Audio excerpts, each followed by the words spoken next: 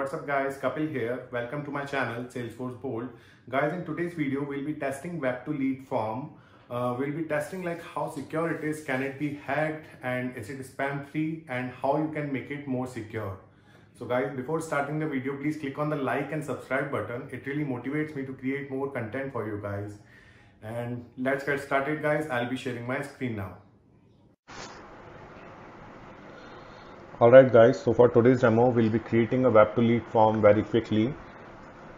Okay, so to create a web to lead form, log into your developer console and just search for web to lead in the quick find window, and this will be the default screen for the web to lead form. You can select the fields from the available fields to the selected fields, and this will be your return URL.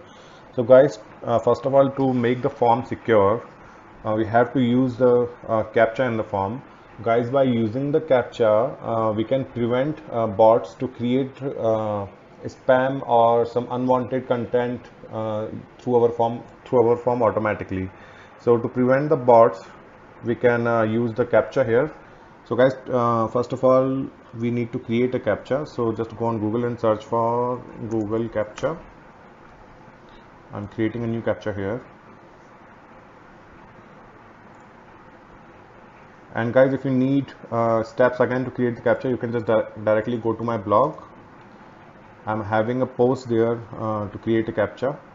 Click on search and search for CAPTCHA. Here it is. So guys, in this post I'm having step-by-step instruction like how you can generate a new CAPTCHA and what version CAPTCHA you should generate for your web form. Okay, so here we are creating a new CAPTCHA. Let's name it new CAPTCHA. Okay guys, I will be using I'm not robot CAPTCHA. Okay,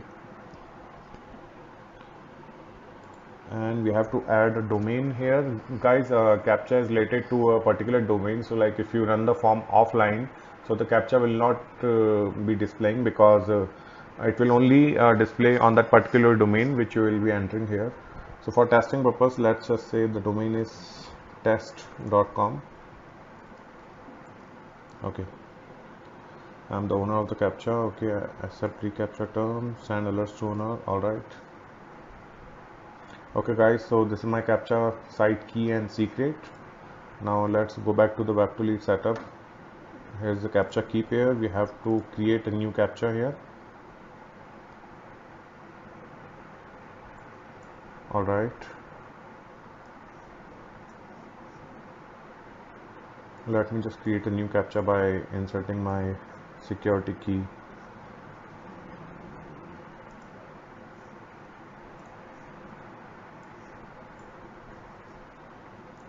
Okay, so it is getting disappeared whenever we are changing the tab. Let's try it once again.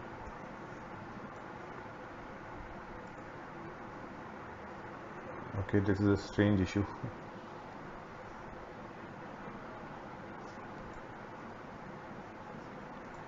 Let's see. Let's try it one more time. Okay, now it should stay here.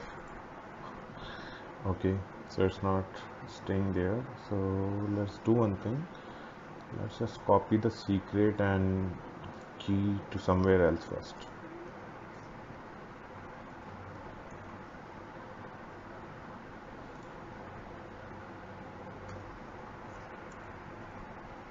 Alright, so I have copied it here. Let's keep it aside and create a new CAPTCHA.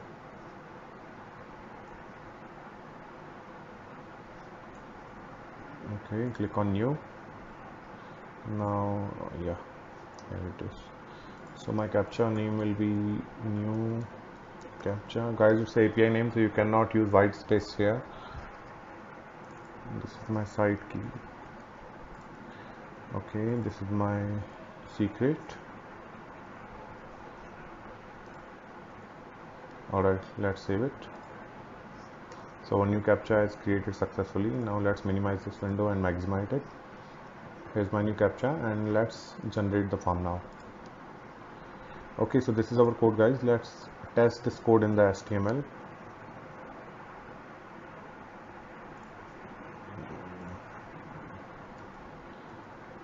Okay, it is saved. I'm saving it on desktop.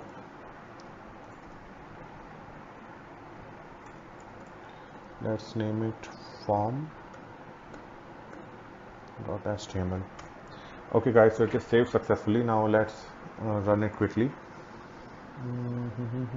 Here's my form. Okay, so let's open it in Google Chrome.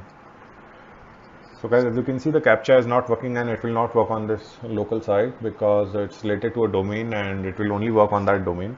But we can test the remaining features. So guys, by inserting the CAPTCHA, we can prevent the bots, but still the form is not secure because we are not having any validations here.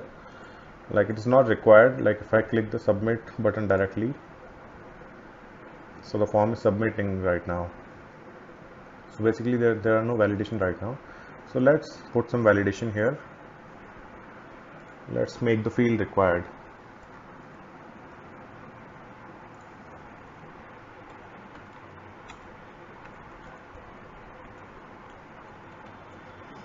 Okay, let's make all the fields required.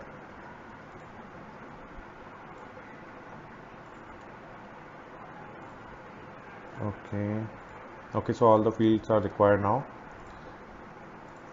Let's test it once again. Alright, so required field validation is working now. So guys, you might be thinking like the form is secure now, like nobody can send us spam or anything, but the form is still not secure. Like, using the CAPTCHA, we can prevent bots to create spam and unwanted content, but using the CAPTCHA, we cannot prevent human to create unwanted content. Like, if you have noticed guys, like while using the required field validation on JavaScript will consider a white space character as a character. So like, if we insert a white space here, so it will consider it as a character and it will skip the required field validation. Let me show you. So as you can see guys, the required field validation is missing on the first name now because we are having a white space character here. So guys, to prevent this also, we have to use some custom validation. We have to use some pattern in it. So guys, every time while I create a web to lead form, I'm having this document beside me. Here I'm having some character numbers validation patterns here guys. So to make it more secure and prevent humans to create spam messages, we have to add some patterns here. So let's add the pattern. Here it is. Okay, so I'm having the character only pattern, the character plus number, alphanumeric pattern, email pattern, and number only pattern. So guys, let's use the character only pattern first. Okay, this is the last name, and last name also will be having character only. And in email, I will have the, oh, looks like Steve Jobs is also watching my video. Let me just move it. Okay, so guys, in email we will be having email pattern. Here it is.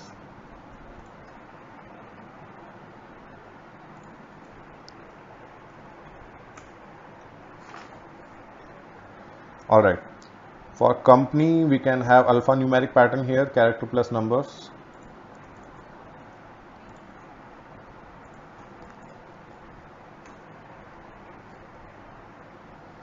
Okay, for city we can have the text only pattern, the character only pattern. And for the state also we can have character only pattern. And guys, in this form we are not having any numeric field only, like we could have phone number here. So for phone numbers you can use the number only pattern. And guys, I'll be leaving this pattern in the description below of my videos. You can just go and directly check that out. And yeah guys, that's it for today. Let me just show you a final output of this form. Okay, so now suppose if we click on submit button directly, it says please fill out this form. And now if I insert a white space here, okay, let's test again. Okay, it says please match the requested format. The format is not matching here. Or if we put characters here, so it will still it will throw the error again, and let's put some character only here. Okay guys, as you can see, it's working absolutely fine. So whenever you will create a web to lead form, just keep these things in mind, like you have to put some extra efforts by including some required field validation and a pattern in it. Okay guys, that's it for today. I hope you learned something new. Hey guys, I hope you like this video. Please don't forget to share it with your friends and click on the like and subscribe button. And guys, let me know if you have any queries in the comment section below guys. I'll try to revert back as soon as possible. I'll see you in the next one guys. Till then, bye. Jai Hind. Peace.